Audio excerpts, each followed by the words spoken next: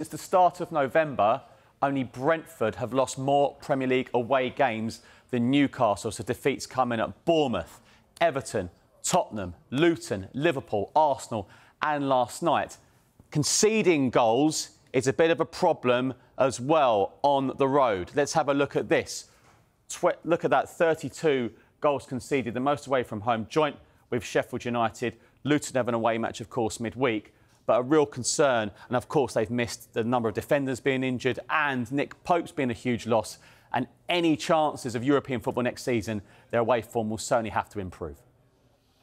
Yeah, those are worrying trends and statistics, aren't they? There's two ways of looking at this, isn't there? That, first of all, Newcastle are going backwards, or that they so overachieved last season that now they're beginning to find their feet and inevitably will settle down and they'll move forward once again. So is Eddie Howe given credit in the bank for last season, or is pressure mounting on him? I think he certainly should have credit in the bank from last season, you know, to qualify for the Champions League in the way that they did, you know, with the joint best defence in the league, let's remember as well. Like, it has been quite a drop-off in that sense at the back. So first of all, I think Eddie Howe does deserve credit in the bank, given that, you know, yeah, they were, you know, qualified for the Champions League ahead of schedule. But equally, yeah, it has been quite a drop-off. At the same time, there are mitigating factors. You know, they've been without Nick Pope, Joel Linton, Joe Willock, Sven Botman, Harvey Barnes, Callum Wilson, Alexander Isak, all for significant portions of this season.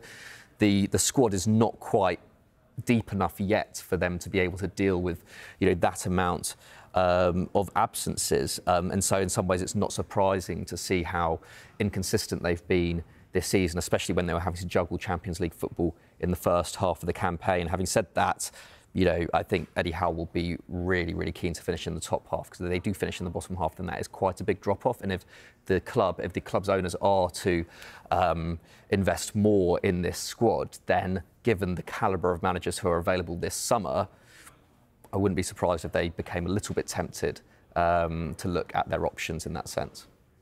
Yeah, it'll be interesting. I think where they finish this season is also quite crucial, in that we've seen them sort of coming close to, if not falling foul of PSR rules as well. So it does feel like they need to sell a top player potentially this summer, or at least in the next couple of windows.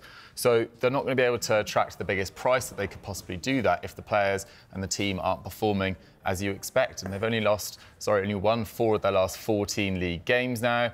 They're sort of marooned in mid-table, I should say, and the teams around them in that mid-table are actually in better form than them as well. So there are mitigating factors, but it has definitely been a disappointing step back, particularly defensively, as Mikey says.